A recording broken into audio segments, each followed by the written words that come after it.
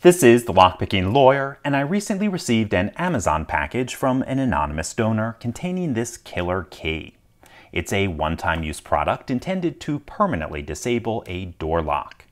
When you insert the key, the pins in the lock will drop into this groove, and since there's no ramp to lift the pins as the key is withdrawn, it becomes permanently lodged. Then to make it even harder to remove, the key is grooved, so it's easy to break the bow of the key off after the blade is stuck. According to the packaging, removing this requires drilling the lock. Now, a couple of notes about this. First, if I were to make one of these keys, I'd put the groove a little bit farther down the blade of the key so there wouldn't be anything left on the outside to grab. It would look something like this. And second, these can be really easy to remove if you know how they work and have the right tools.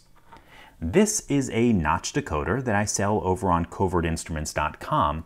I've put a tiny little barb on the side of the blade by hitting it with the corner of a small slotted screwdriver. This is the perfect tool for removing one of these killer keys. The decoder blade lifts the pins out of the way, and the barb grabs the key and pulls it out. It looks something like this. This is currently stuck. Then I'm going to insert, lift all the pins out of the way, and then just pull it out, and the key comes with it.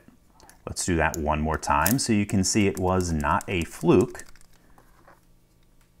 Insert this along the blade of the key, lift all the pins, and then just pull it out. Okay, folks, these so-called killer keys can be pretty useful, but it's important to remember two things. First, they will not slow down a prepared attacker, and second, it's usually not necessary to drill the cylinder. In any case, that's all I have for you today. If you do have any questions or comments about this, please put them below.